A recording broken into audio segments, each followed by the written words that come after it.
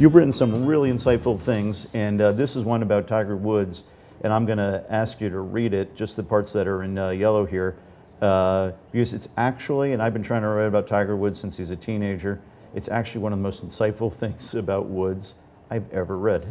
So if you'd be kind enough, this is from a blog that Ted writes called One Shot at a Time. One Shot at a Time. This is, you're flying over to Wales for the 2010 Ryder Cup, and you're about to get on a plane, probably leaving Atlanta. Yeah, we are. We're at the team hotel at the Atlanta airport, waiting on all the players to arrive. And Woods showed up about 30 minutes before departure last night wearing a black Nike warm-up.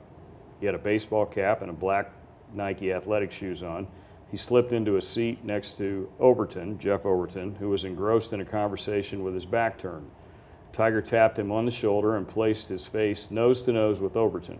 When he turned around, he about fell out of his chair and spontaneously responded, "It's Tiger Woods." And that brought the whole place down. And what precipitated that whole thing was Jeff Overton had made a comment when he had been named to the Ryder Cup team that the thing that he was looking forward to most was getting to know Tiger Woods, because even though he had played on the tour, he and Woods had never played a practice round together. They'd never played a competitive round together, and that's what precipitated that whole deal. Well, I think it's great because, you know, we who cover Tiger Woods, we never get to see a real human moment like that.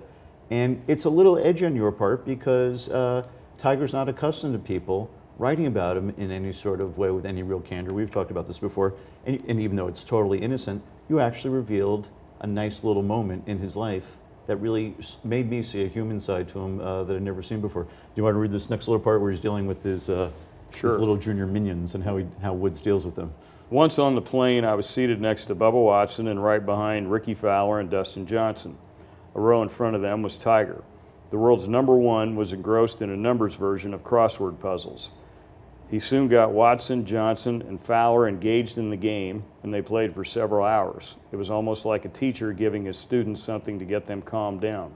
You know, and this was one of those Sudoku puzzles, and you know, the thing that was funny is, you know, he initially tore a page out of the book. These guys took the page, they sat down, they did it. When they got done with the puzzle, they walked over, they showed it to Tiger for his approval. Right. He'd take another page out, he would hand it to them, and they'd go back and they'd sit down and they would do that. And finally, at some point in time, after they'd done 2 or 3 of those, they calmed down and they went to sleep.